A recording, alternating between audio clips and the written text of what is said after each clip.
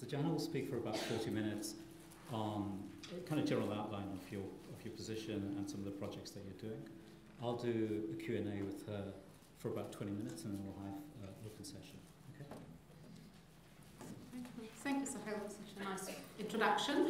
We're going to be talking about very cheerful things, as you can see, about life and mainly death and extinction, and about what's waiting for us all at the end of it and what it means to speak about the end.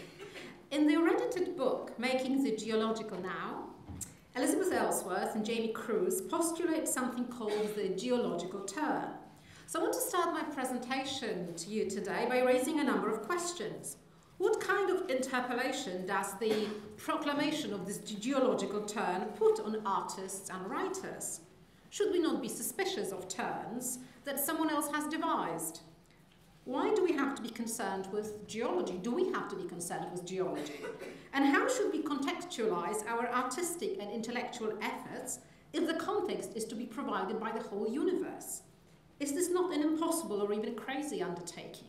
And I understand the questions I'm posing are related not only to today's session, but also to a number of sessions you're going to be dealing with throughout this course and throughout the number of sessions you'll be taking on your program. Now, a number of thinkers, artists, philosophers have tried to tackle these questions by suggesting, among other things, in Making the Geological Now, that there is an increasingly widespread turn today towards the geologic as a source of explanation, motivation, and inspiration for cultural and artistic responses to conditions of the present moment. So geology is kind of around at the moment. When you go to shows, when you read art magazines, you will encounter, you might have already encountered the concepts, the visuals around the stuff. You know, fossils are in the air.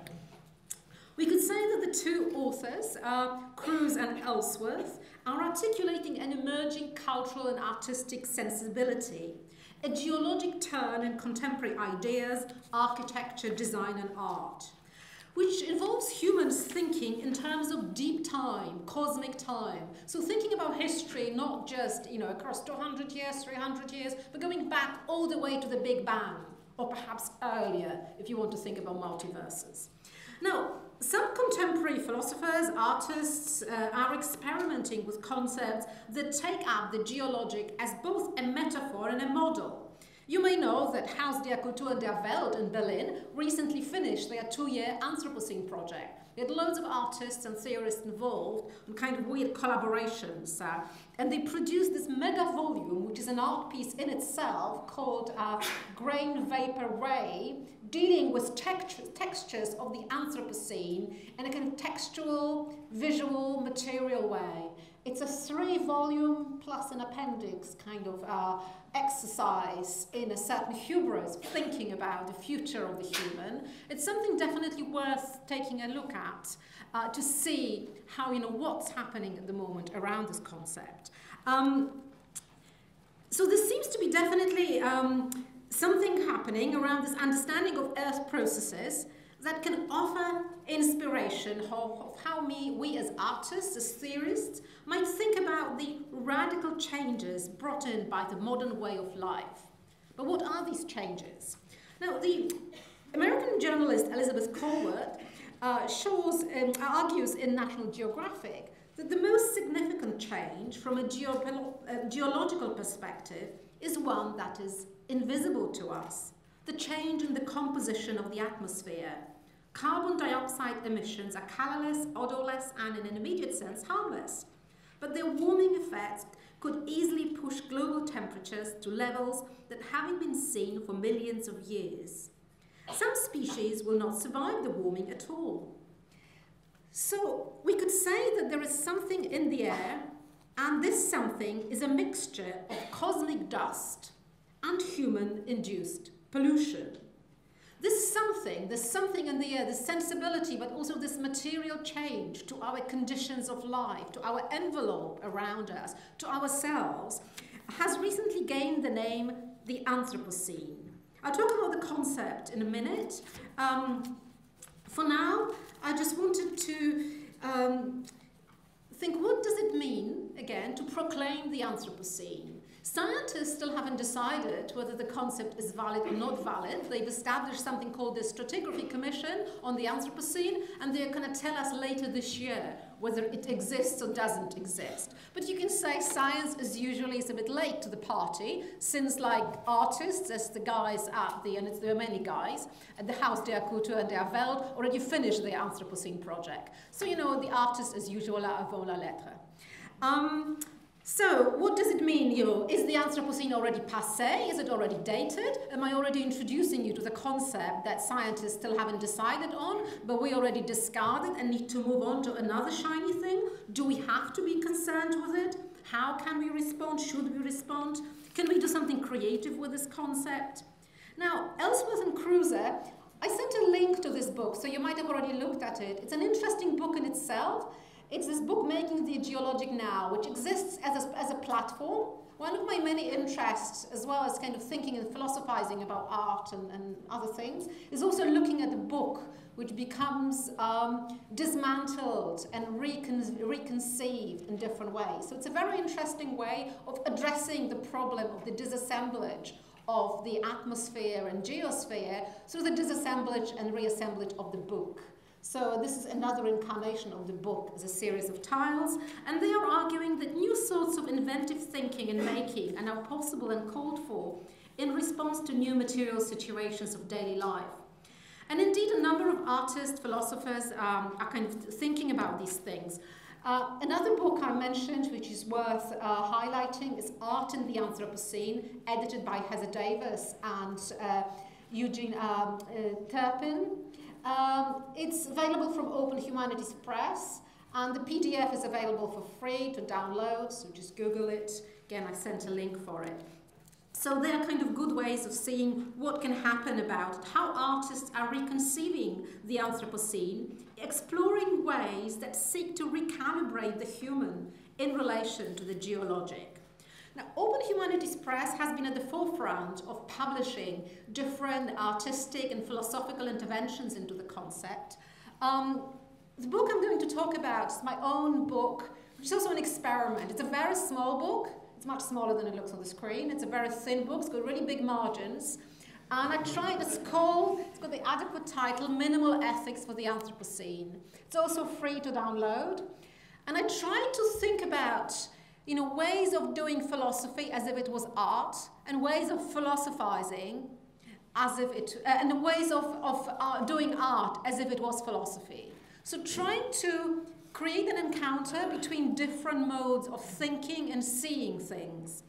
And this book is an attempt on my part to respond to this question of the Anthropocene. I'll talk about it in a minute, but I wanted to show you a few other interventions through which I've been dealing with this interpellation towards artists, philosophers, creatives, to take the concept seriously.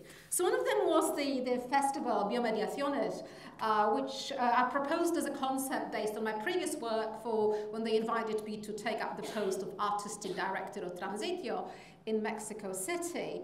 And it was a big festival. We had about 25,000 people in attendance, 7 venues, which was positing biomediations, this notion that on the one hand life is mediated, on the other hand that media themselves are becoming increasingly living. So that dual sense of mediation and liveness of things. And we tried to embrace it both as a philosophical proposition that can be explored best through different forms of performance, visual performance. And this is a festival of new media art, but we expanded the term of new media to an extent that a lot of the things included were beyond the conventional understanding of the medium. Although, of course, if you think that everything is a medium, a drawing, language, a piece of wood, then, you know, then that stayed within that definition of the concept. But it wasn't media just in a broadcast media or new media kind of way.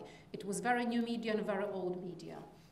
And so that was an experiment for me in trying to think about this relationship between kind of life and other forms of mediation that it encourages, facilitates. In my curatorial work as part of this, my art practice is another kind of trajectory for me to try and think through this. And I trained as a theorist and philosopher, and about 8 years ago I went to Westminster to do a master's in photography to build on the practice I've always had and kept quiet, and I thought, well, let me just continue with my philosophy, I'll do my practice on the side. And obviously what happened is a complete contamination of both how I write and how I do art.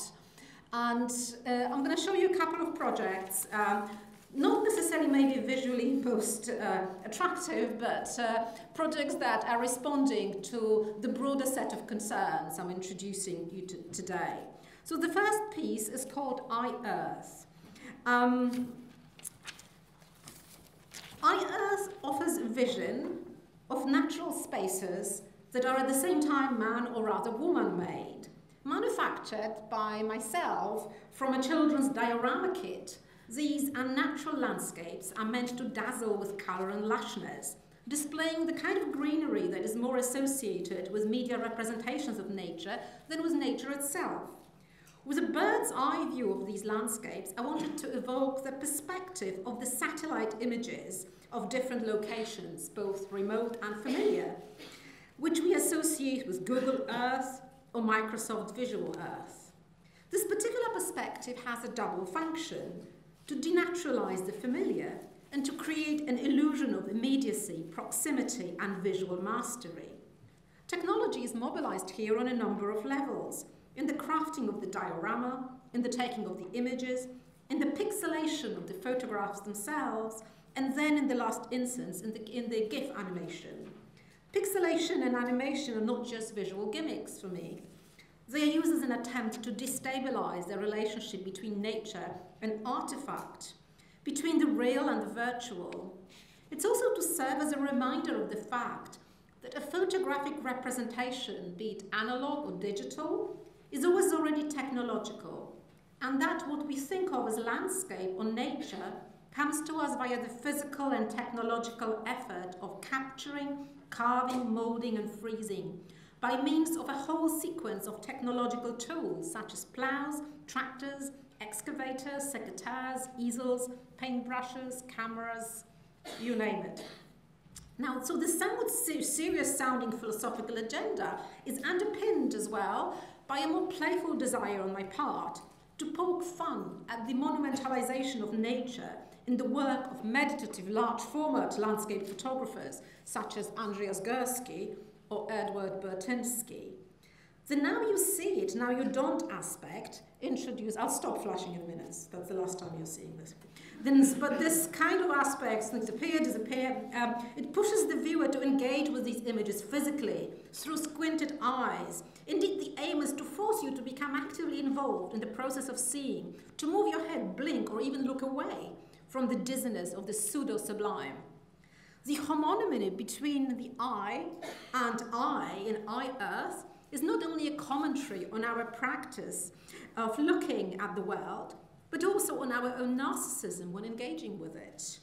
The brand-like title is to remind us that this nature has become a commodity, a product we fetishize and yearn for.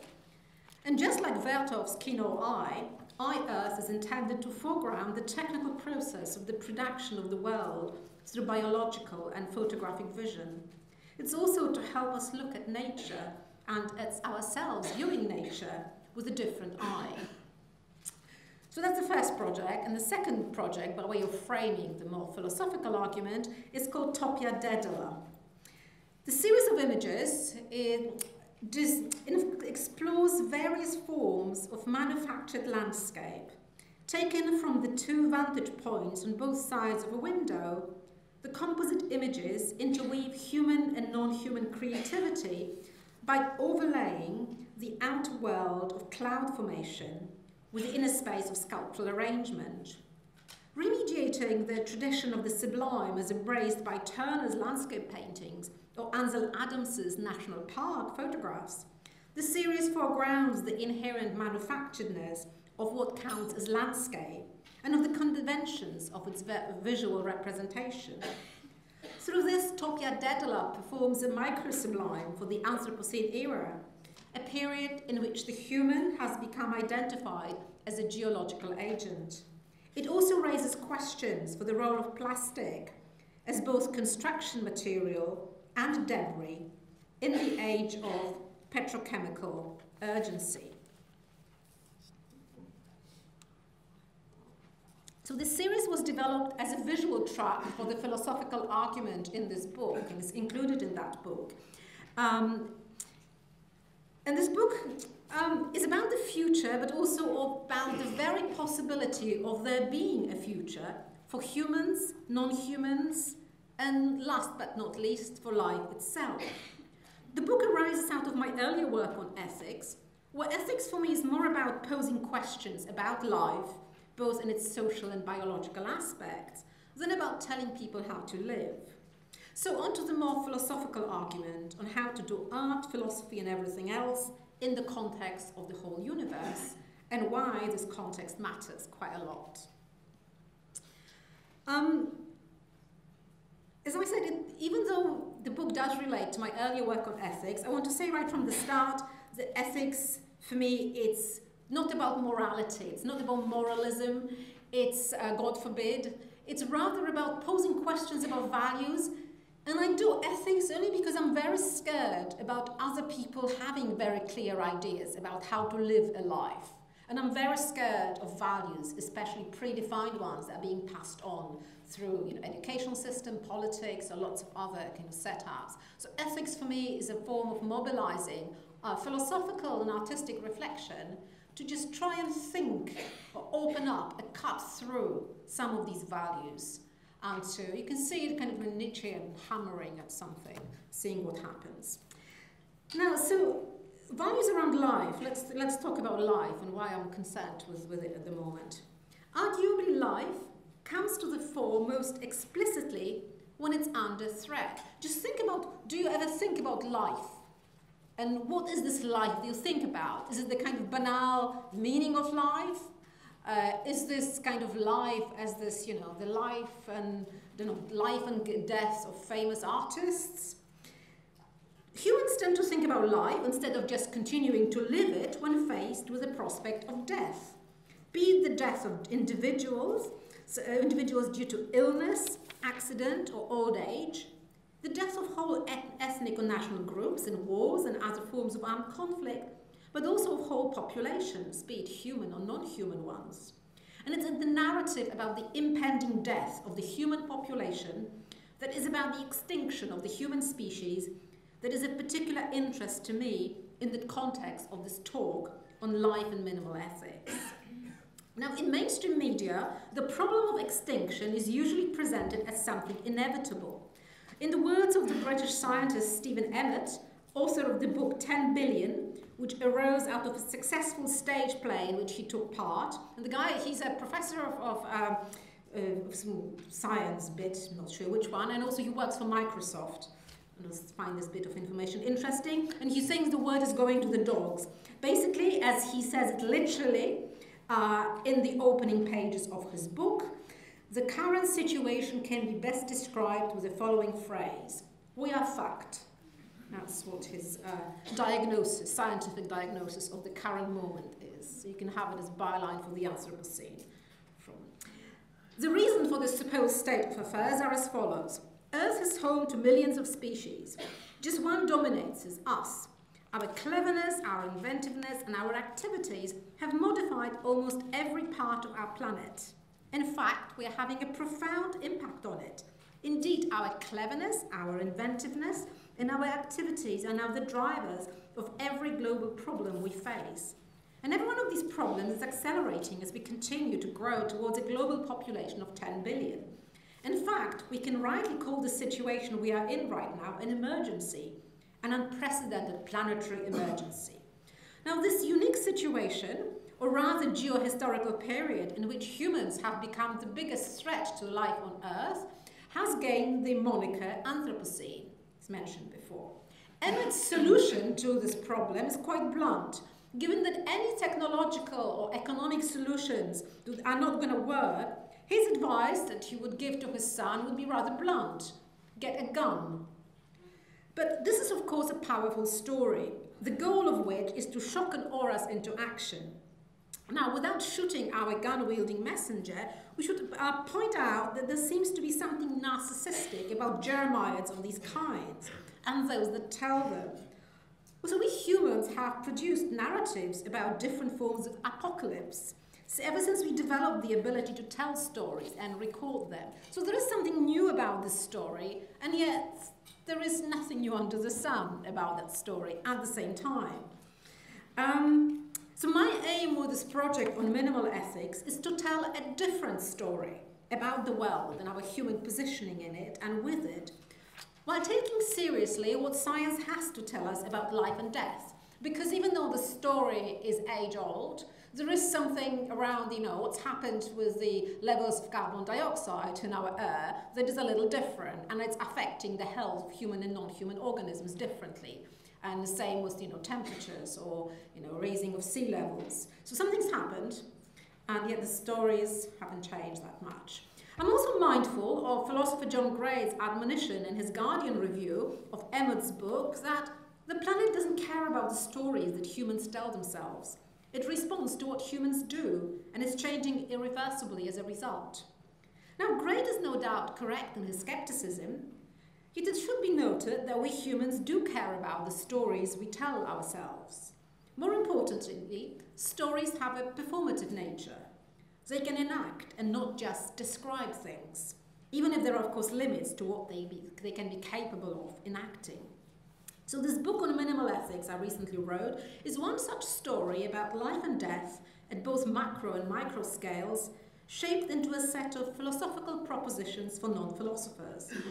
More specifically, its aim was to outline a viable position on ethics as a way of living a good life when life itself is positioned to be under a unique threat. In other words, it's a story about how we can live a good life at this geohistorical moment that is currently being described as the Anthropocene, and about what constitutes its goodness and for whom, and whether what is goodness of one species is actually the hell for another species. This injunction to outline some kind of teaching of the good life when life is said to be under threat comes to me partly from Theodor Adorno's Minima Moralia, which is, I love this edition, the cover of this edition. It was a 1944 slim volume by the Frankfurt philosopher written as a gift to his friend and collaborator Max Horkheimer and subtitled Reflections on a Damaged Life. Now, on one level, Adorno's diagnosis seems to be similar in tenor to Emmett's. And I'm saying we're talking Europe 1944, and then kind of America looking back at Europe in 1944. Life has changed into a timeless succession of shocks, interspaced with empty, paralyzed intervals. But nothing, perhaps, is more ominous for the future than the fact that, quite literally, these things will soon be past thinking on. For each trauma of the returning combatants, each shock not inwardly absorbed, is a ferment of future destruction. Karl Kraus was right to call his play The Last Days of Mankind. What is being enacted now ought to bear the title After Doomsday. Now, the context of Adorno's reflections themselves presented in a series of fragments and what we might call shards of thought. The book's got little aphorisms. It's not really a narrative book. It's a kind of book, written at the moment when language was exploding in the face of the Holocaust, in the face of the trauma, in the face of what was happening to him, to his family, to his people, to his surroundings. So Adorno was trying to think, well, how can we do philosophy, art? How can we think? If thought itself has been pushed to such extremes, as life itself is threatened to such an extent. But he also sees that just after the war, or towards the end of the war, the murder of millions of Jews and others had just been seen as an unpleasant interlude, with modern life reduced to the sphere of the private and merely consumption, leading to the alienation and withdrawal of vitality from life itself. Citing the Austrian writer Ferdinand Kürnberger, Adorno laments that life does not live. But Adorno doesn't just stop because of that. Instead, he goes on looking for life's traces buried in language and for the possibility of continuing with critical thought and writing, with the determination to teach about the good life, even if on a very small scale.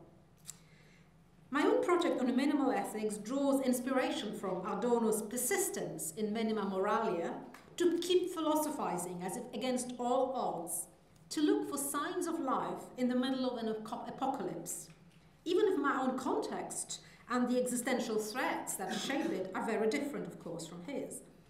The ambition and orientation of my ethical propositions also differs from Adorno's. Even though I embrace the critical spirit of his work, I turn to various philosophies of life, as well as feminist thinkers and artists, in order to outline a more affirmative framework for the times when life is said to find itself under a threat on a planetary scale. So my aim here is for us to consider to what extent we can make life go on, and also how we ourselves can continue to live it well, while interrogating what it means to live life well, and whether such a consensus can actually be reached, or whether it's always going to be a dissensus, a conflict between different mutually incompatible ways of life. My way of life and the life of an ocean, my way of life and the life of a cow or a salmon, I might eat. It needs to be said, and I haven't got answers to most of these questions, so it's not really a plea for vegetarians or against. I'm just good at raising questions, mainly. Anyway, it needs to be said that this we of my argument is already posited as a problem, referring as it does to what philosophy and common sense have designated as humans, but also opening onto a complex and dynamic network of relations in which we humans are produced as humans, and in which we remain entangled with non-human entities. The direct inspiration for my projects comes from a wedding of eco-sex artists, Beth Stevens and Annie Sprinkle, who married Lake Calavesi. This is Lake Calavesi, and they're marrying it now, although the ceremony was quite big. This wedding took part, the lake in Finland, in northern Savonia, and it took part at the Anti-Contemporary Art Festival in Kuopio in September 2012. And I wrote a short piece on minimal ethics as a wedding gift for them. Now, this human-non-human wedding between more than two parties was in Stevens and Sprinkle's first. In previous ceremonies, they had married the earth, the sea, the snow, and the rocks, thus playfully taking on and enacting what Donna Haraway calls the nature-cultural kinship, but one in which love is not enough. Stevens and Sprinkle's performance serves here as an entry point into a different mode of philosophizing, one that borrows from artistic sensibilities and that produces ideas with things and events, rather than just with words. This mode of philosophical production is necessarily fragmented. It gives up on any desire to forge systems, ontologies, or worlds, and makes itself content with minor, even if abundant, interventions into material and conceptual unfoldings. And minimal ethics I'm trying to outline is one such possible intervention. This mode of working I'm employing here mobilizes what could be termed a post-masculinist rationality, a more speculative, less directional mode of thinking and writing. The notion develops from the Canadian thinker Darren Barney's concept of post-masculinist courage. For Barney, courage that is post-masculinist is not necessarily therefore feminine, or even really post-masculine, though it's very likely to be feminist. Barney's call is in turn inspired by political theorist Wendy Brown, who has outlined a vision for a post-masculinist politics in which freedom is reconciled with love and recognition. Such politics requires much courage and willingness to risk. Barney suggests this sort of courage needs to be distinguished from the sort of bravado whereby men seek to exert control over everything around them by the force of instrumental rationality. Post-masculinist courage involves for Barney the courage to face the uncertainty of that which we can't control, the courage to be let go into action that begins something truly new and unpredictable. A post-masculine's rationality is by no means non- or anti-rationalist.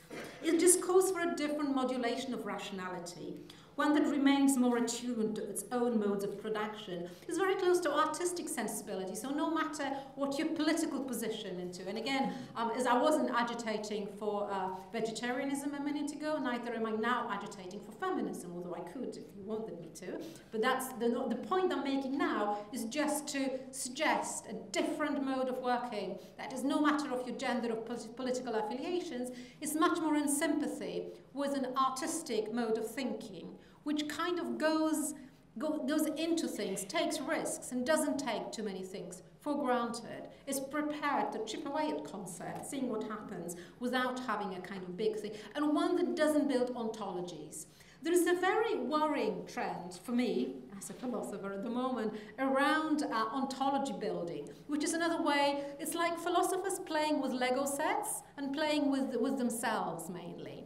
And so the Lego sets are words and concepts, and they build worlds and they pass them on as gifts to others and make others believe that these worlds are true. The only problem with this is that they forget about this playful foundational artistic moment when they tell you that this is just a game, that they are playing. So the playfulness that is lacking from the current ontological drive in contemporary philosophy is something I find very worrying.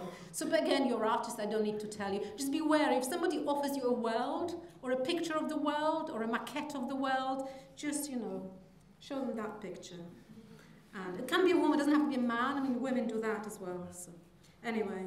So the brief reflections offered today are linked to my previous work on what it means to live a good life at a time when the very notion of life is undergoing a radical reformulation, both on a philosophical and biotechnological level. But I'm less concerned with a critical discussion of different theoretical positions on ethics, and more with sketching out this kind of affirmative proposal for an ethics that makes sense, and that senses its own making. The idea for this core of matter expands on my argument from my book Bioethics in the Age of New Media, in which I positioned bioethics as an originary philosophy, situated even before ontology. So the idea, it's going to be a few minutes of kind of hardcore philosophy, but bear with me. The idea was inspired by the work of the Lithuanian philosopher Emanuel Levinas, although I remain troubled by the humanist limitations of Levinas's ethics, where a primordial first responsibility exerted upon me as a human comes from human others. But in bioethics as an ethics of life, which is what I offered there, the human self has to respond to an expanded set of obligations that affect her, make an impression on her, allow for her differentiation from the world, and demand a response that is not just a reaction. So while I do recognize, together with other theorists of post-anthropocentric thought, that it's not all about us, I also acknowledge the singular human responsibility which is exercised both by philosophical theory, which very few people do professionally, and philosophical practice, which a lot of people do, though not always consciously. So this recognition hopefully justifies to some extent the reluctant yet also sometimes inevitable use of the pronoun I in my talk and my writing, and the multiple paradoxes implied in any attempt on the part of a singular female human writer to author a post-anthropocentric ethics. This post-anthropocentric ethics, after anthropos, after the human, so this of expanded obligations, becomes a way of taking responsibility by the human for various sorts of thickenings of the universe across different scales, and of responding to the tangled mesh of everyday connections and relations. Now, if my mode of thinking embraces a post-masculine rationality, its method can be loosely described as critical vitalism. This method involves rethinking and remaking life and what we can do with it. Taking life as a yet non-valorized minimal condition, critical vitalism remains attuned to stoppages in life, seeing life as both a becoming and a fracturing process. Claire Colebrook articulates this dual, productive-destructive tendency of life in the following terms. Philosophy can't simply decide to begin from ground zero, nor can the living being become so open and receptive to its milieu that it wouldn't inflect, pervert, or fold its passions around its own life. Immanence is an ongoing struggle. So critical vitalism entails knowing the difference of difference. It considers how differences ensue in matter, who they matter to, and how matter itself resists, recoils. Now, what does it mean, once again, for this ethical framework I'm outlining here, to be pointed towards, the Anthropocene? The term itself, the Anthropocene, was proposed by the Dutch chemist Paul Crutzen, actually won a Nobel Prize. Anyway, the term was proposed in the year 2000. The name comes from anthropos, man, and scene, new. And it serves as a name for this new geological epoch.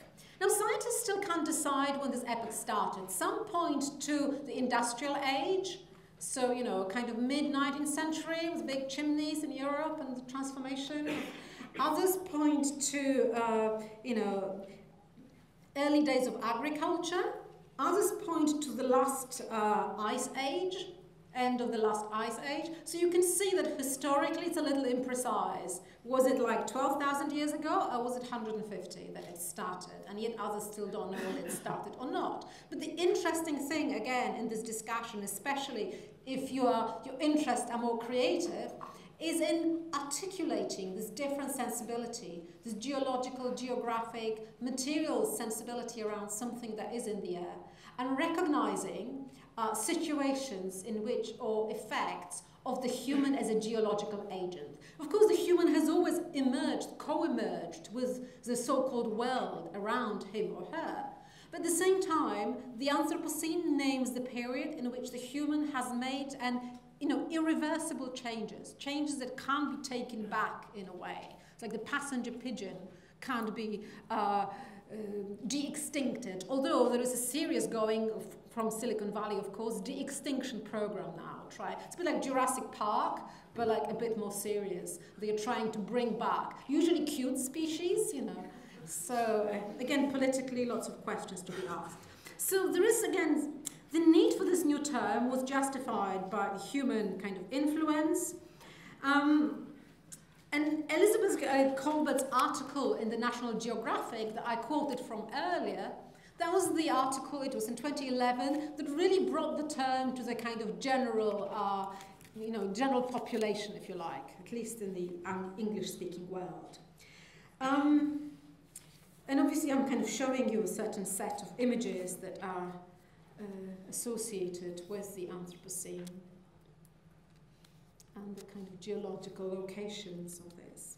But my own use of the terms, again, I'm not a scientist and neither am I interested in determining scientific truths. My own interest is in the terms rather as an ethical pointer more than as a scientific descriptor. What I mean by this ethical pointer, that the concept becomes an obligation. An obligation for me not necessarily to be a better person, since I wouldn't quite know what this actually means, but it would be an obligation to respond to the task that this set of events and changes that go under the name of the Anthropocene poses upon me, not just as a philosopher, writer, artist, curator, but also as a living, breathing organism that has to live through the consequences of the Anthropocene, and as also herself the cause of the Anthropocene, through buying plastic bags. Now Britain introduced the 5p charge for plastic bags, so there might be fewer. It's an interesting art project about the guy who found all the dead birds and photographed the insides of their stomachs, and most birds had plastic bags in them. It's a bit disgusting and a bit beautiful at the same time. So there is that kind of obligation that the Anthropocene poses. So even though the Anthropocene is about the age of man, the ethical thinking it designates is strongly post-anthropocentric. Again, it's like thinking, the human trying to think from the point of view of after the human. Or the artist trying to make art from the point of view of after the human. It might sound crazy, it might seem impossible, but just try and do it. What would you do, How could a stone make art? Could you imagine yourself as a stone making art? Is it making your head wobble? And so that's kind of unthinking yourself from your humanity while also realizing the hubris of this very gesture, because you can't You can't really abandon your own formation, your own kind of corporeal embedding. I mean, obviously, some forms of hallucination, drugs, and whatever can occasionally take you there. Psychosis can be there longer, but longer-term strategies they are probably not recommended. So in a way, you return to a certain moment of recomposure. But what would it mean for a human, for an artist, to have this excursion into the post-human moment? Something that isn't just a narcissistic exercise, and like, oh yes, let's try and think ourselves out of our standpoint. Again, humans have tried it across centuries, but there are some serious political, ecological needs for that desire. So like, what is it like for a dolphin, for example? What is it like for the atmosphere? What is it not just like for me? And then can I bring it back to my own modes of theorizing, creating, thinking? So minimal ethics is not just an updated form of environmental ethics. It doesn't pivot around any coherent notion of an environment as an identifiable entity, but rather concerns itself with dynamic relations between entities across various scales, such as stem cells, flowers, dogs, humans, rivers, electricity pylons, computer networks, and planets, to name but a few. So it's kind of whizzing up and down scales and then returning to a certain anchor point. The returning moment is important in all of this, because there can be great pleasures in whizzing up and down and pretending we can see the world from any viewpoint. But then we forget about the anchoring of our own standpoint from which we develop theories or art. So there's a small chapter on scale, on the idea of scale, on what it means to think big or small in the minimal ethics book. So the closest way of describing this kind of minimal ethics would be as an ethics of life, again with life understood philosophically and biologically. Its starting premise is that we humans are making a difference to the arrangements of what we are calling the world. Naturally, we are not the only or even the most important actors that are making such a difference, like a meteorite that made, a difference in Yucatan several billion years ago and probably killed the dinosaurs, made more of an impact probably than we humans have in our existence. But also would be extremely naive and short-sighted to take the Anthropocene as another story of our own human hubris, like, oh, aren't we amazing? We've done this, we've done that, and now we are also making a real mess of the world. Look at another.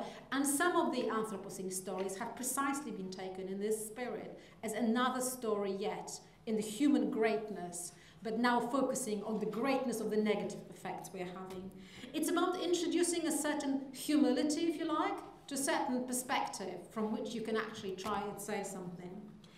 Thanks to our human ability to tell stories and to philosophize, we can not only grasp the deep historical stratification of values through an involvement in what Deleuze and Guattari called a geology of morals, we can also work out possibilities for making better differences across various scales. So while our participation in the differentiation of matter is ongoing, frequently collective or distributed, ethics names a situation when those processes of differentiation are accounted for, when they occur as a cognitive, affective effort to rearrange the solidified moral strata with a view to producing a better geomoral landscape.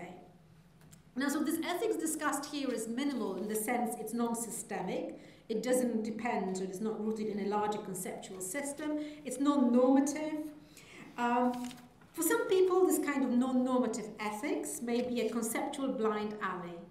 For me, who is wary of any capital V values, there is nevertheless a desire to embark on this project with one minimal assumption, a conviction that we have a responsibility to engage with life, materially and conceptually, because as we know from Socrates, the other unexamined life is not worth living.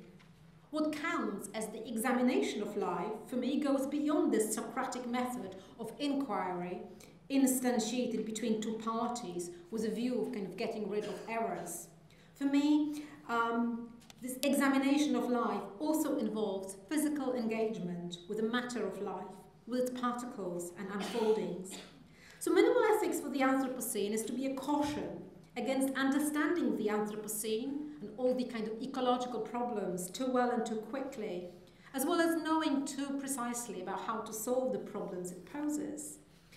So it's kind of seeing it as an injunction, but also retains an injunction to become critical towards the very notion of the Anthropocene.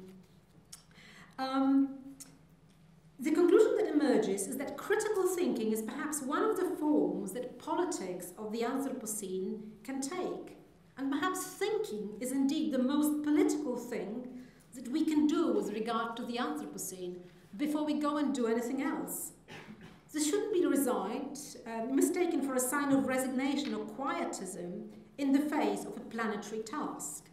As Dave Boothroyd observes, thinking is doing something, even if from the outside it looks like doing nothing. So the recognition of the non-necessity of the universe and of the emergence of life, including conscious life in it, doesn't diminish our human responsibility for this medium-sized planet we call home and its surroundings, or for its human and non-human inhabitants.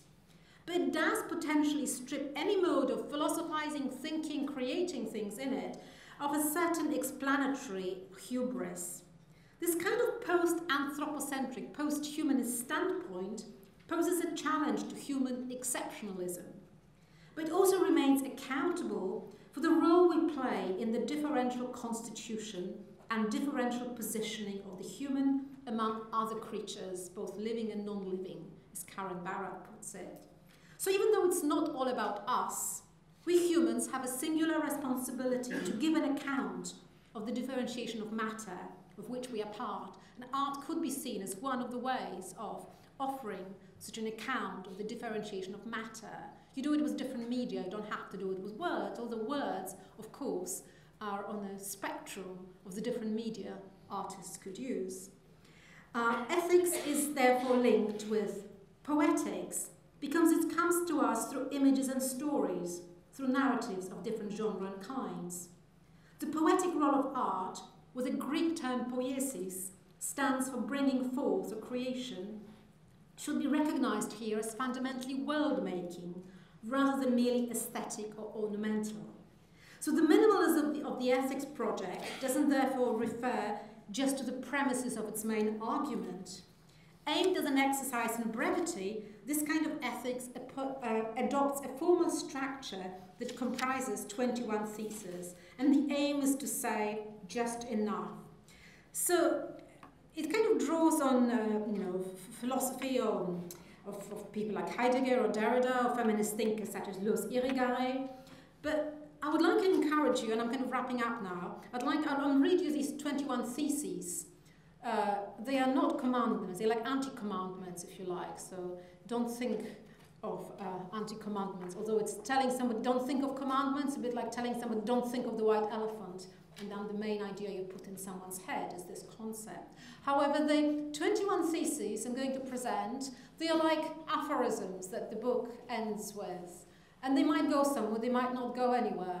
And I haven't got a written version for you on purpose, because I'd like you to listen to them, imagining as if you were listening to poetry. And in a way, almost no philosophical preparation is needed. In fact, no philosophical preparation is welcome, and I think you can listen to them with a better ear this way. The universe is constantly unfolding, but it also temporarily stabilizes into entities. None of the entities are pre-planned or necessary. Humans are one class of such entities, which is as accidental and transitory as any other class. The differentiation between process and entity is a heuristic, but it allows us to develop a discourse about the world and about ourselves in that world. The world is an imaginary name we humans give to the multitude of unfoldings of matter. Transitory stabilizations of matter do matter to us humans, but they do not all matter in the same way. Ethics is a historically contingent human mode of becoming in the world and of becoming different from the world. Ethics is therefore stronger than ontology. It entails becoming something in response to there being something else. even though this something else is only a temporary stabilization. This response is not just discursive, but also affective and corporeal. Ethics is necessary because it is inevitable. We humans must respond to there being other processes and other entities in the world. Our response is a way of taking responsibility for the multiplicity of the world, for our relations to and with it. Such responsibility can always be denied or withdrawn, but a response will have already taken place nonetheless. Responsibility is not just a passive reaction to pre-existing reality.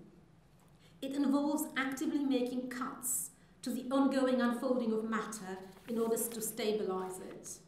Material incisions undertaken by humans can be ethical decisions, even if the majority of such cuts into matter are nothing of the kind. Even if ethics is inevitable, ethical events are rare. Ethics requires an account of itself. Ethics precedes politics, but also makes a demand on the political as the historically specific order of at times collaborative and at times competitive relations between human and non-human entities. As a practice of material and conceptual differentiation, ethics entails violence, but should also work towards minimizing violence. There is therefore value in ethics, even if ethics itself needs no prior values. Ethics is a critical mobilization of the creative principle of life in order to facilitate a good life. Ethics enables the production of better modes of becoming, whose goodness is worked out by humans in the political realm, in relation with and with regard to non-human entities and entanglements. There's more here. Thank you.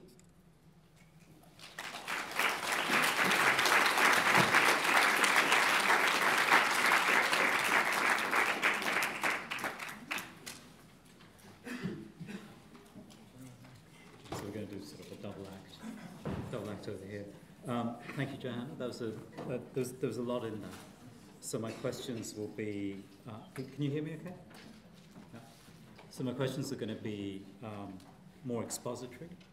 I'll try not to err into mansplaination as I ask you. I've got basically three questions, which you could use to kind of cover a lot. I mean, it was a very fast and comprehensive presentation of your concerns. And the first question is about human exceptionalism.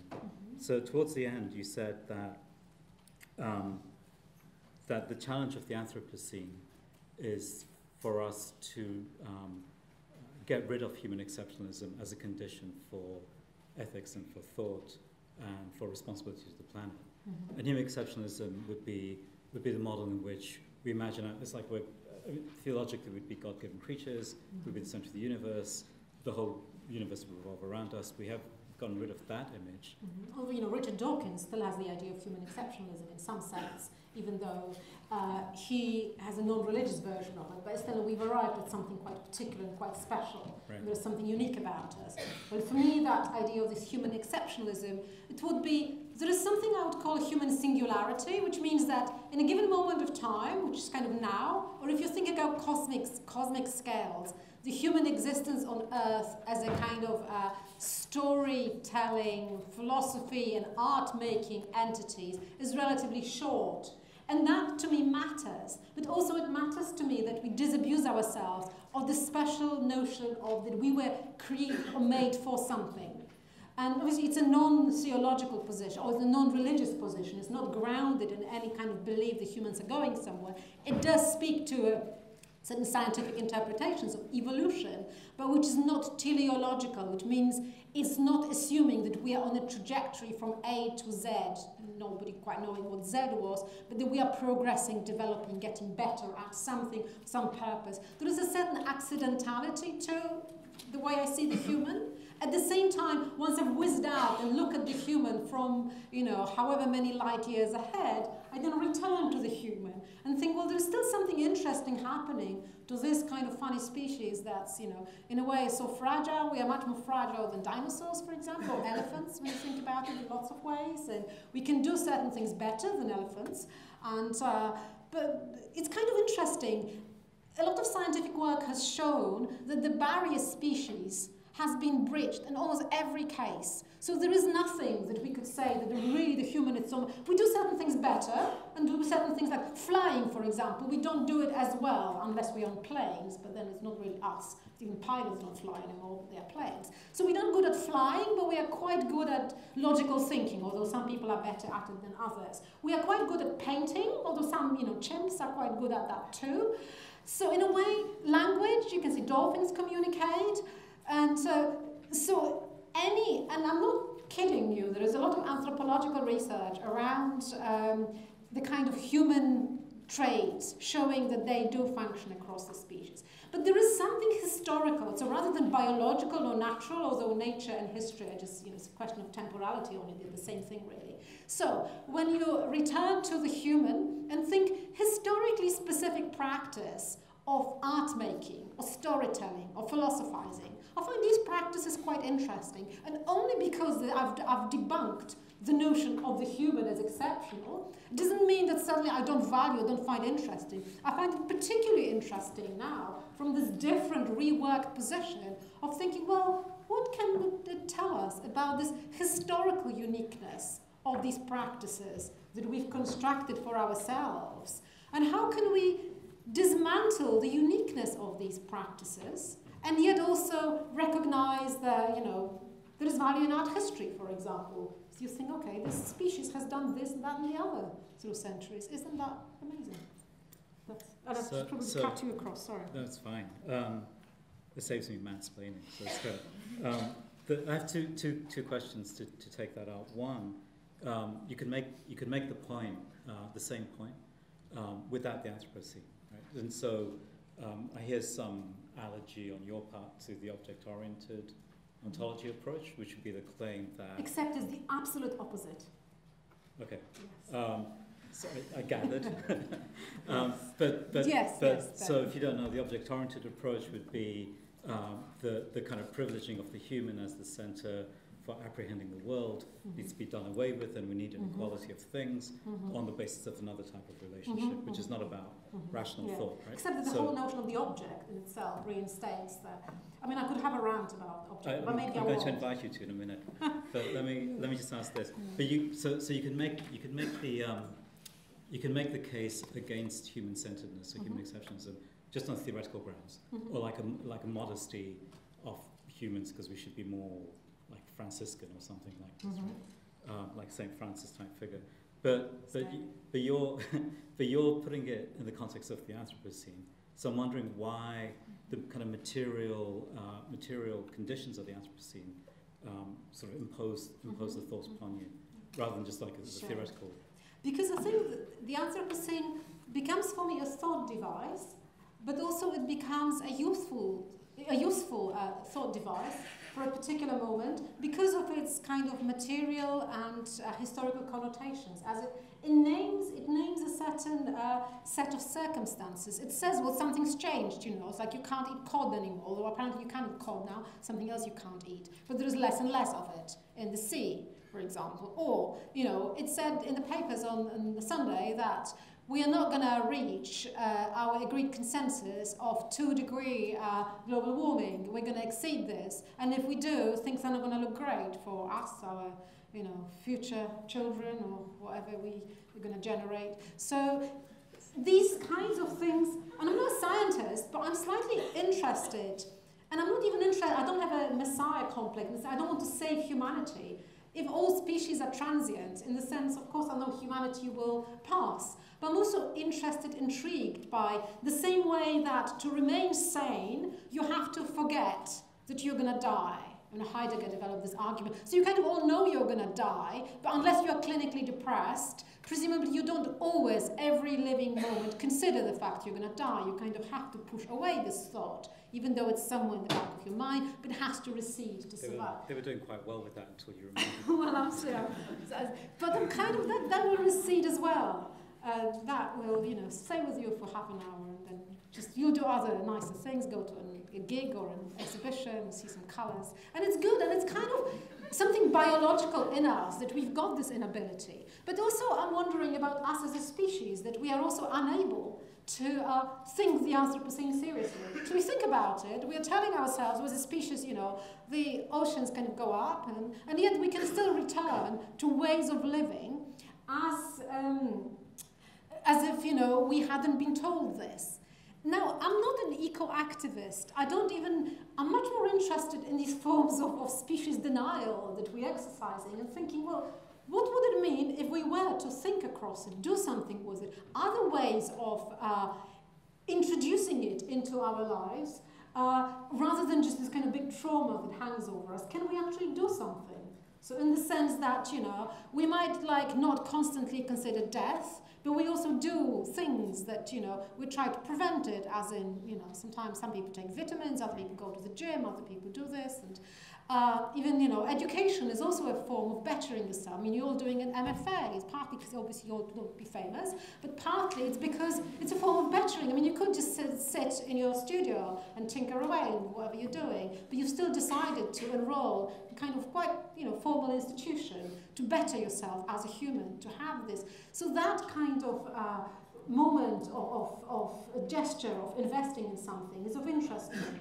What do we do? How do we do with that? And this argument could have been developed, and obviously was developed. You can think about, you know, Eduardo Cadava's book, Who Comes After the Subject, and all these earlier critiques, and obviously my kind of philosophical training still comes very much out of the continental philosophy. But something's happened around this notion of the Anthropocene that became of interest to me, that touched me. And in some sense, you know, as academics and artists, you also respond to fashions. So there was something in the air, literally, but also conceptually, that I thought, yeah, there is something in it. Let me just go and poke at it and see. So, yeah, I also kind of responded to a certain fashion, and I realized maybe it's more than a fashion. Maybe there is something to it that's worth exploring. Okay, so the question I wanted to ask you following up from that was, it's kind of twofold. One, whether... Because in some ways the Anthropocene is a non-theoretical issue. Right? It's a material issue. It's planetary, and in your terms you extend it out to universal. So it's like a non-human imposition upon human thought and responsibilities. Whether the materiality of the Anthropocene is related for you in the turn to photography and visual, as a way of thinking this, of approaching this, rather than just theoretical articulations. And secondly, if the argument is against human exceptionalism, and that's the condition that we have to enter, one, I'd invite your rant against object-oriented ontologies, which also say, like, let's get rid of the human. And secondly, why do you insist on ethics? Because historically, ethics is like, it's another form of human exceptionalism. Right? So humans are ethically responsible to themselves and to the planet, sure. In a way that no other species is. Yeah. So the kind of return to, I mean, ethics as a way, I mean, I borrowed this notion of ethics from this guy Levinas I mentioned, where ethics becomes almost a second level reflection on morals, and also becomes a form of responsibility. Now, some people see it as bad faith, like, you know, or you can call it kind of lapsed Catholicism or lapsed Judaism. I mean, he was also a Jewish theologian. He wasn't lapsed. Although he very clearly distinguished between his religious writings, and that's what he did. My theories are definitely non-religious. They're non-religious in any denomination, but they do respond to a certain material recognition that when a human, you arrive to the world as a human, and obviously you have very little awareness of that, but you can only ever respond to stuff. You know, you're never the first human in the world. So although sometimes children think they are, and it's a big shock for them when they discover that there are others. But you know, you can only respond to the touch, and it could be a caring touch of your mother and father, could be a violent touch, depending what family you were brought up in, what circumstances. But you only ever develop your bodily sense through, you know, through others who are shaping you in some way, through language that's given to you as a gift. And a gift you might want or not want, you might enjoy speaking, enjoy it less, but it's just the shaping of yourself as a human is only already comes from that moment of touch. And this is what Levinas calls a responsibility, that you are being called to respond. And it's like mixing in French there. Fortunately in English it's a similar thing. Response and responsibility. You are called in. The difficulty is you're called in, but you don't know what to do. You're kind of called in to do what? And not to be necessarily a St. Francis, and I always have a horror of St. and monastic figures, and but it's like maybe it's a way of figuring out. Maybe having an artistic life as well as a way of figuring it out. Being touched by something, having this itch, having this certain set of impressions and positions, and doing. But obviously, it's not just artists who have this.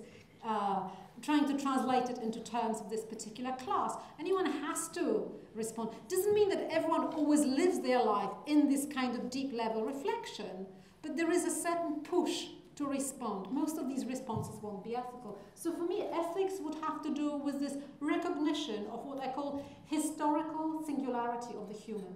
In the same that there is a historical singularity of the dinosaur, that you could argue. And I can't say much about the historical singularity of the dinosaur, first of all, because I don't know enough about them, second, because nobody else knows enough about them, and it would be projecting too much human thinking onto the dinosaur.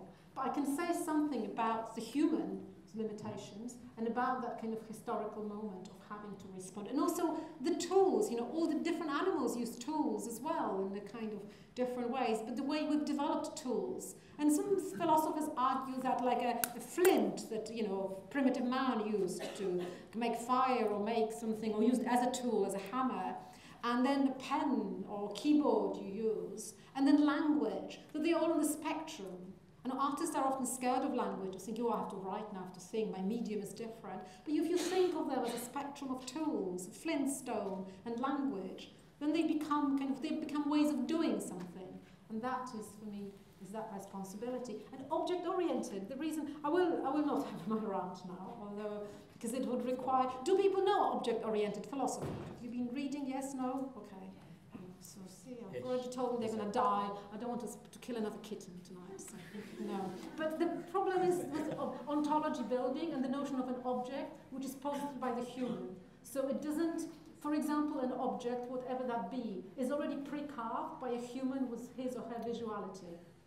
And then it's passed off as an object. For example, if you look, I'm working on theories of perception now and trying to see what I'm calling non-human perception, while recognizing the paradox. It's me looking at non-human perception and not being able to unsee it on my own wavelength. Well, I don't think they have that foundational moment. Once they foundational moment, they forget about it, then the whole thing makes sense. But the carving of the boundaries between objects, which would happen very different if the different organisms were involved in making cuts between organisms. Photography, why I'm interested in, because it offers me the theory of the cut. So it allows me to reflect on practices of cutting materially and conceptually into duration of life. And it's a practice in which that moment of temporary stabilization of things becomes interesting. And something becomes a temporary object. I can hold it and then move on. So. But just, are there any questions? Just want to, I have a couple more, but I just want to make sure. Okay, I see a couple. Let me just ask this one and then I'll open it up. I take the point around the cut. As a way of bringing attention to or displaying the process or something like this. But with photography, it's such a sort of resolutely visual medium. Mm-hmm. So I'm wondering, in terms of your interest in machine perception, what does the visual do in relationship to this expanded notion of responsibility there? But also with photography, maybe I'll answer it slightly differently, because I'm sure it does different things, but it returns for me here to this kind of human affective attachment to certain forms of practice that the human, in this case me, likes. I just have always had a real love for photography as a medium. I don't have a big philosophical position for why I like photography, and I think in a way it would be bad if I had this position, because it would be very naff. I would start theorizing, I like photography because it's so special. I just really always liked it as a medium. It does something interesting for me, but I really think it's almost like, the same way I kind of like chicken wings. It's the same. It's the same. Questions, quick. The same kind of affective attachment to a medium, to something that is that perhaps theorizing it, which is not. It's not that it can't be theorized. Do you theorize chicken wings?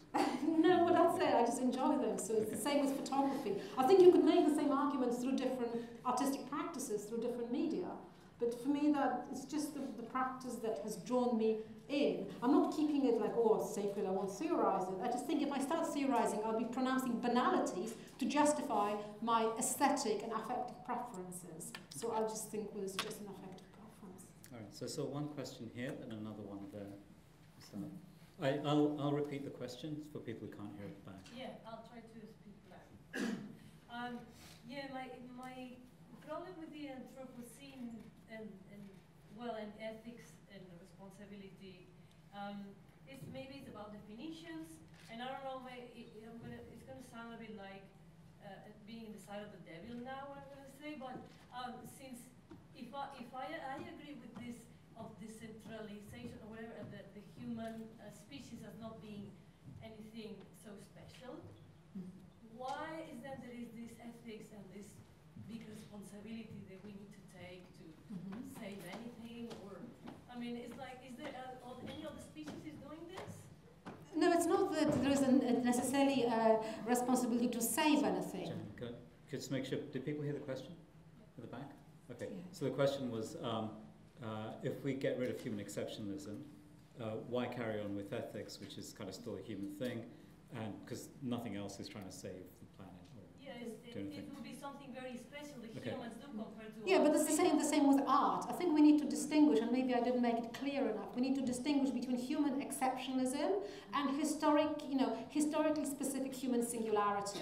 And it's the second one I'm not prepared to abandon. The same way, why do art, why do education in a formal context where people are pushed into red chairs and facing a lecturer for 2 hours? So for the very same reason, that certain historical practices have become meaningful to us humans. However, it's also, I don't think we should, have a responsibility to save something. I never said that. I think we have a responsibility. But to do what? We don't know. We have to figure it out. And why? Well, because we can. Because we've also already learned to pose questions, what it means to live. What does it mean to live a good life? How does it? Maybe it's to save, maybe it's actually not to save. Maybe it's to let die. The debates about, around euthanasia are showing that it's not such a simple question. It's not such a simple question in any case.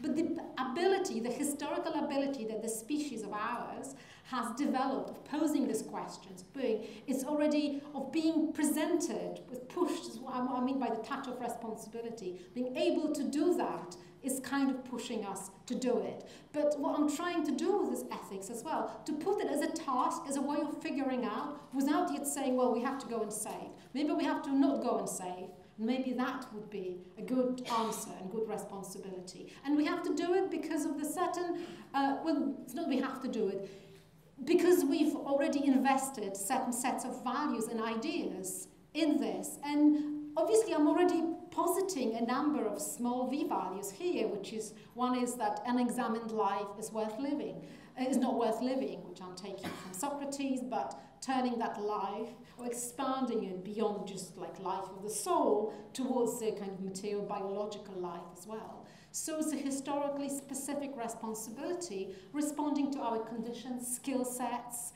cognitive affective apparatus that's pushing us to do it. So the same way I do believe that it's worth producing art, although not all art is worth producing, but I wouldn't like to pass a decree in advance that this art shall not be made, although attempts like this have been made. The same with critical thinking. Ethics, for me, as a form of reflection on values, rather than commandments, because presumably you could tell from my commandments, it doesn't really tell you what to do, where to go. So they're not that helpful, though I enjoyed writing them.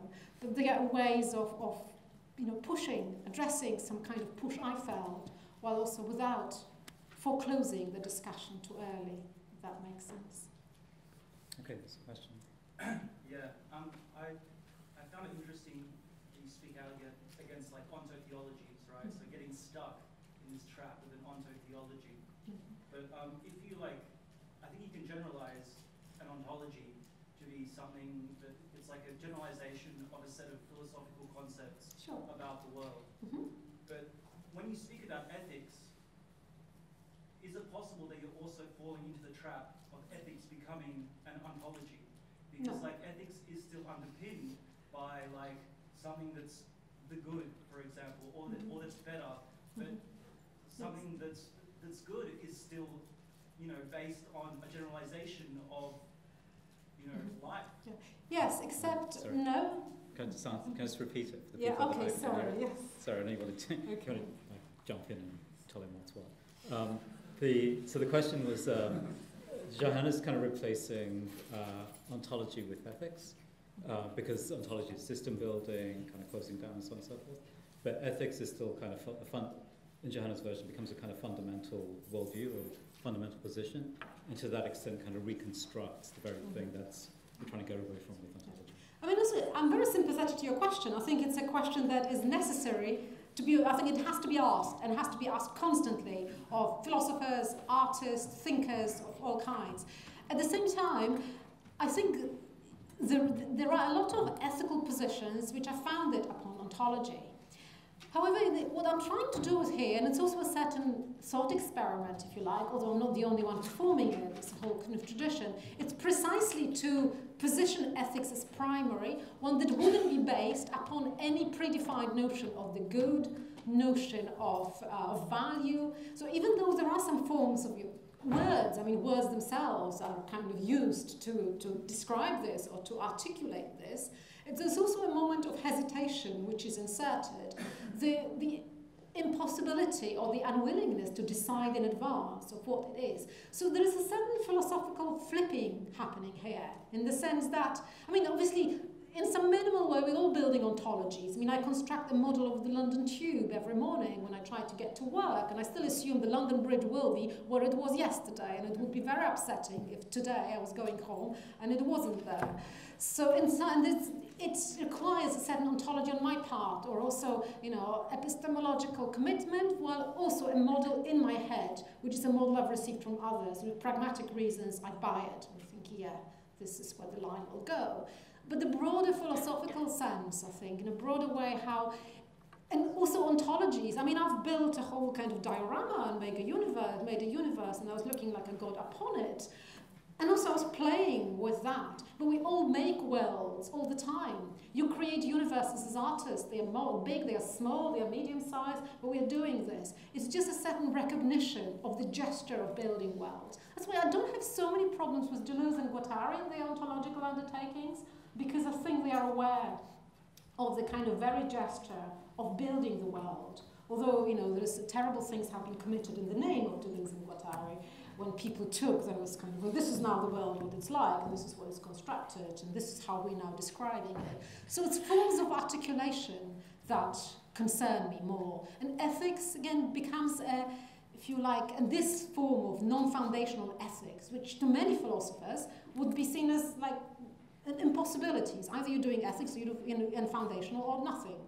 But this way, and playing with the paradox as well, becomes a way of loosening up some of these. So, of course, ontologies, strategically, yes, but as a kind of unacknowledged ones, worrying, potentially dangerous. So I can see two more questions, but I'm going to do a mansplanation version of what you just said, which is, so is it something like your notion of ethics as response, and therefore responsibility, means that there isn't a kind of, as you said, like a prescribed structure of values. And in a way, the values are created and generated through the response, which means that it's always situated, contingent. And in a way, this seems much closer to notions of artistic practice rather than philosophical system building. Yeah, so the philosophical system building you have to have, like the total picture. Yeah, absolutely. Right. And also, this returns me to photography and this notion of the cut. And you can, you know, you cut not just as photographers, you cut when you work with fabrics, when you work in Final Cut Pro, when you cut in lots of ways, but also when you show your work in crits and they tell you to cut it or to change it, you have to adjust it. So that practice of cutting, which you know so well on so many different levels, also becomes a way of temporarily stabilizing. And that notion of temporary stabilization of things is important to me. That's why it becomes a moment, because obviously we're talking about ethics, how values emerge in all of this, but there is never just emergence. Otherwise, I would never be able to use any of these words I'm using and I'm assuming you understand. You would never be able to bring your work to a crit and at least hope for some kind of understanding from your fellow students, from your tutors. There is assumptions that things temporarily stabilize. So I tell you, you know, come to this room at Goldsmiths at 6 p.m. So you all know, decide, you know what 6 or 5 p.m. means, and you'll be here on time. So those temporary stabilizations, pragmatic, but also kind of ways of stilling time, if you like.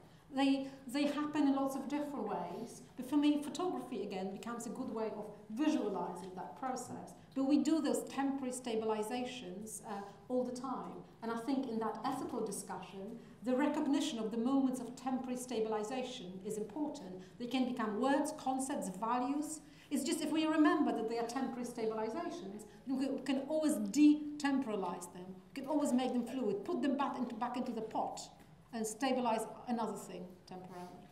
Okay, so question here, another one. Yeah, I was trying to understand more of like the practical daily kind of like perspective that you give, because you use the words modes of becoming in your final words, like in your final thoughts, and I was trying to understand like how this will not be or relate to the veer and the les Guattari.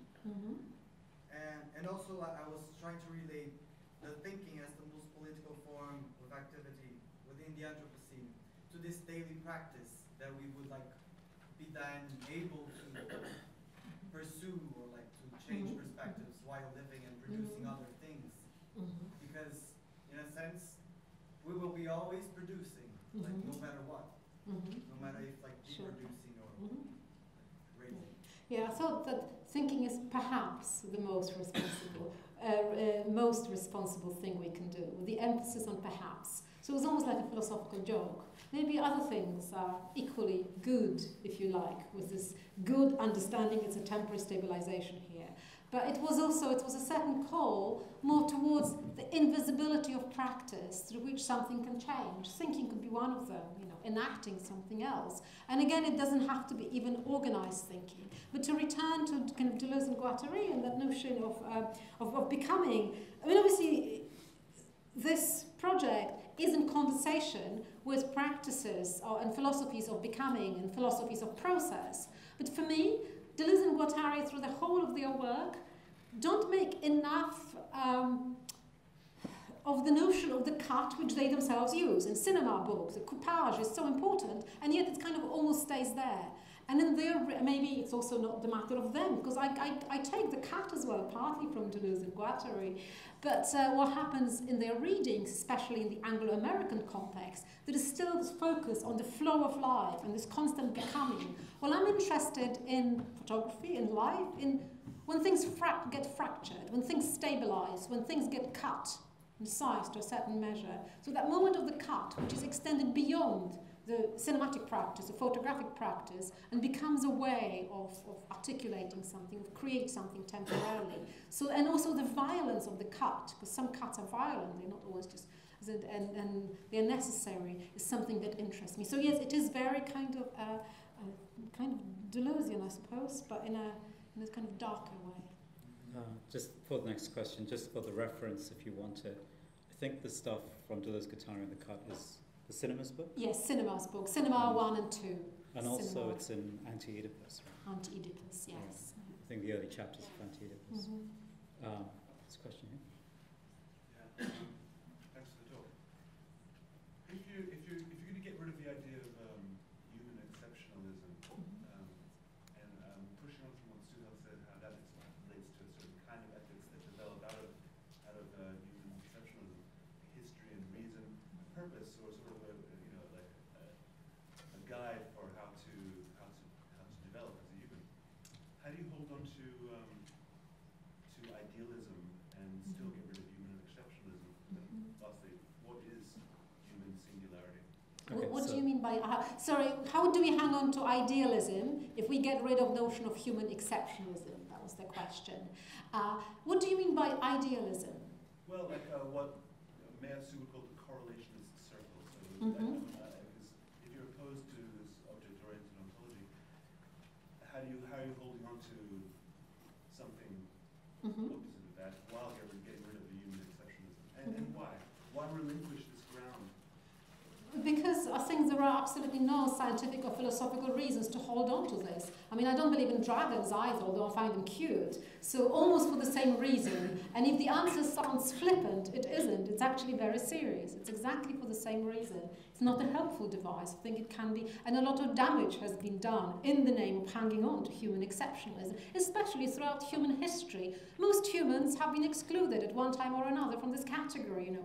Women, Jews, I mean, just like, give another moment of history. Now, you know, it's just times change, but the different groups of people emerge. And, you know, now asylum seekers and refugees, and even though verbally we recognize, but under practice of actual lived realities, we don't. So there is that. It's a kind of dodgy category as it is. But how do we actually decide that we want to do something? So idealism, I would kind of get rid of it as this big framework because of the, you know, the term has a certain historical legacy I'm not so happy with, and how ideas, you know, how they are shaped, but temporarily defined ideas that this historically shaped human creates are obviously important. As you say, believing in the value of education or art is some form of idealism in that kind of anchored sense. And I do kind of I acknowledge the need for recognizing those kind of human practices, but at the same time,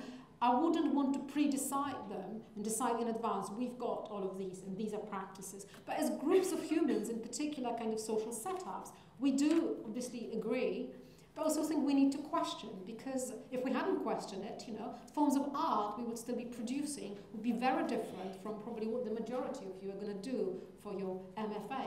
So even though we might agree and historically agree for centuries that art is important, what counts as art has undergone a radical redefinition in the last few years. So there was still a certain desire to, and maybe that kind of itch. So exercising the human ability to respond while also not taking stuff for granted. I've got a follow-up to that. I know you've already asked. Can I just see if there's any more? There's one at the back. I'll just do the follow-up to this and then we'll come to you. So in terms of the things that are excluded from recognition and for which responsibility needs to happen, I was interested in your work in machine vision, which you were saying earlier before we started, you're kind of beginning to work on that. And the machine vision question is partly, again, to do with why photography, why visuality, forms of practice, but it's also, I'm asking it in the context of the Anthropocene, because one of the issues about the Anthropocene, like the images that you showed of like skeletons and deserts and this kind of stuff, are sort of experiential perceptions of what it might amount to. But in a way, that's also just a desert, right? We understand the Anthropocene as a global or planetary demand essentially because of computer modeling. And so the way that we understand what's happening across the planet is through something that we can't actually see perceptually, but is given to us through modeling mechanisms and through sort of machine vision.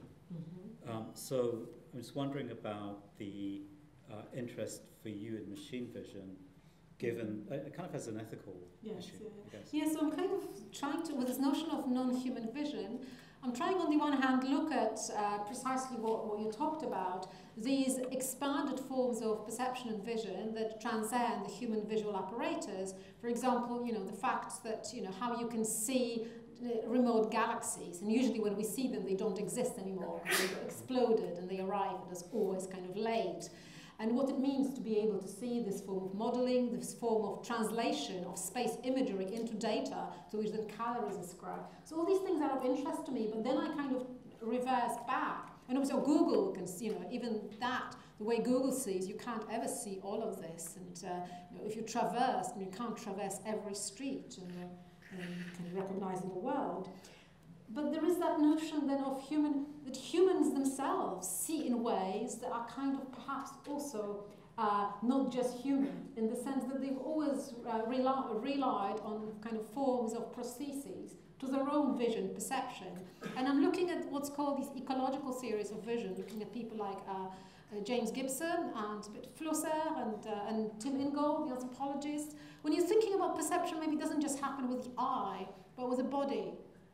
And how the body itself, the apparatus, is involved in it. So moving beyond or outside perspective, means there is very much, and again, I probably don't need to explain this to this crowd, because you're already presumably well versed in both seeing and unseeing things, but perspectival mode of seeing things is obviously historically specific, and yet it's presented as natural, right? Things like are smaller when they are farther away. You look at medieval pictures and they're supposed to look weird, and then everything after medieval paintings and photographs is supposed to look more real. This interesting artist called Richard, sorry, I forgot his surname. We've got him in Photo Mediation's machine. He works on photographs and films from which he removes perspective, and he writes very beautifully about it. And I find that very interesting. So in a way, I'm trying to find that moments of non-human vision, not just in satellites and Google, even though I start from them, but also to look for them in the human, seeing what would it mean for the human to recognize that he, she is also a part of the operator, the machine, if you like, rather than machines. The machines are us kind of project.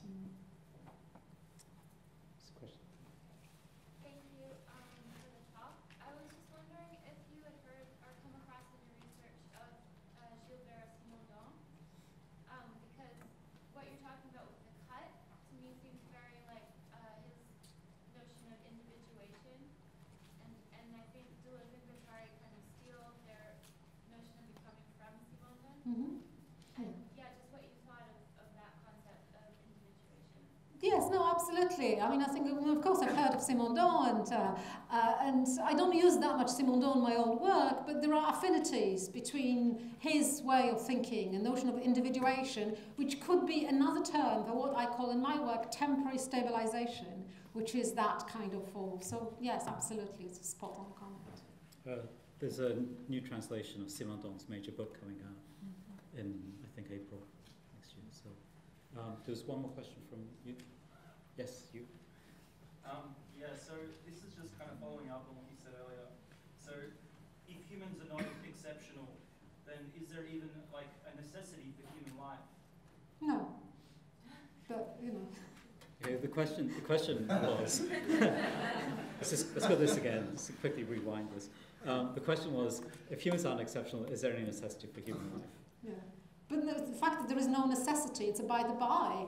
The life is kind of there. I mean, for example, I quite like living, actually. And it doesn't mean that it doesn't come with a lot of anger and pain and general sense of dissatisfaction or slightly being at odds with it. And you wouldn't end up being a philosopher or an artist if you just kind of embraced life as it comes. But in that sense, it's almost by the question. I don't need a bigger justification of life to kind of find certain moments of doing something, intervening, like meaningful in that particular moment. So in the sense, and I think Stanislav Lem's Summa Technologia it's a book from 1964, but it's a very interesting book. And it really debunks that kind of human exceptionalism. And yet Lem is very humanist in a way that I think I'm kind of not. I wrote an introduction to that book and tried to sketch this out. But I really recommend Lem's Summa Technologia. So 1964, and he predicted so many things, including like the internet and search engines, and talking about evolution as biological and technological phenomena as intertwined. That was interesting. There's a question over there. Hiya. A bit of a thought experiment, but I wonder how you see this in relation to artificial intelligence and Isaac Asimov's 3 laws of robotics. How would you, like, those are all really human-centric. Would you change those? If so, how? Well, I wouldn't change those. Just to repeat. So the question was whether what Joanna was talking about, how it relates to artificial intelligence, and in particular to Asimov's 3 laws of robotics, which are sort of human-centered about not harming humans, self-destruction if there's an attempt to harm humans, and so forth. Yeah, I mean, Asimov is very interesting, and for ways of formulating certain problems, expanding the certain notion of ethics. At the same time, there is something, as you yourself said, quite humanist in that notion, so in the sense that it takes a very humanist, value-based model about what's good and what's not, and expands it to other classes of beings. And it says, well, it's the same thing that a lot of bioethicists now do around kind of dolphins and chimpanzees. So, for example, who is that Peter Singer says that anencephalic babies, so babies born without a brain, could be terminated like immediately, even though they smile when they are born, and parents say, well, my babies just, he says, but they have no brain, they just should go. But he says, but chimpanzees and dolphins should be treated like children with play, or babies with brains, because their cognitive processes are very developed. So in a way, lots of people think Singer is shocking because he turns everything upside down. I think he's not radical enough. In the sense, he still takes the model of the human who is special, who has values, and then he tries to say, okay, does this category belong here? No. So this one is out, but another one comes in. But the model stays unquestioned. While what I'm more interested in, and that's why Professor Hale said that I'm more interested in this non-systemic philosophy, or philosophy like built by artists. And obviously, to say I'm not the only one, and people like, Derrida, Cixous, Deleuze, and others were doing that. And was their kind of concept for a long time.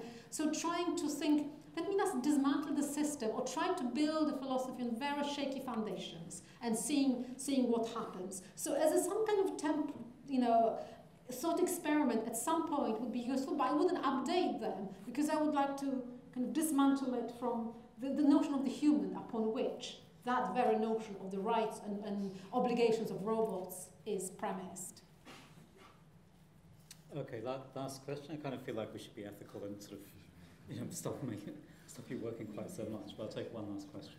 Sorry, I might just be still confused about the phrases, but I was just wondering, what would the ethics between humans be, and what's your relationship to the history of ethics? Is that a historical thing that is kind of below this new emergence of minimal ethics? So the question is, given the framework that Joanna is proposing, what's the relationship? What's the ethical relationship between humans specifically, and what's the view on the history of ethics, which are mainly human-centered? Yeah. I suppose I'm trying to avoid this, and maybe sometimes in talks it's difficult to avoid this. I'm trying to avoid saying like, oh, all the ethics before me is stupid. Now I'm doing something really clever. So it's definitely not that. It's much more recognizing that ethics has historically been premised on certain sets of values and deciding, how these values are, and what is good, what is bad, basically. And it's only in kind of later times, ethics has become almost like a second-level reflection on the Constitution, although you can trace the trends of that reflection going back to the very early ethicists at the moment of the formulation of those values is there.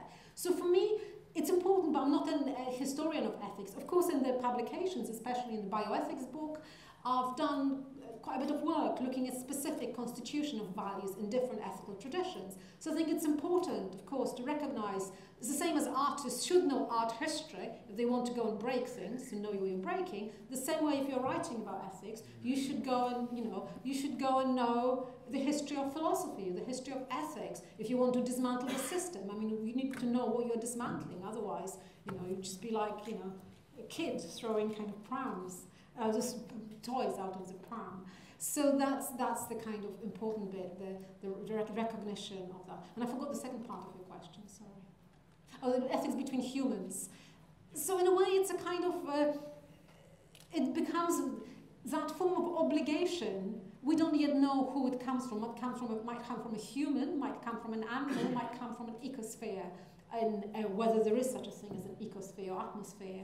And it's a way of kind of figuring out. So again, there is not something more privileged or special about that relationship.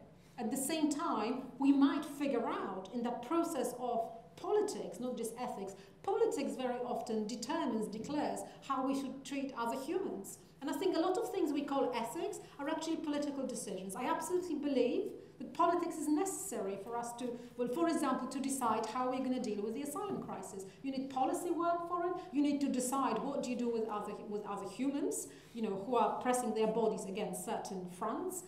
How do you respond to that? It's a political discussion. It has to happen. Ethics has to precede that in a way.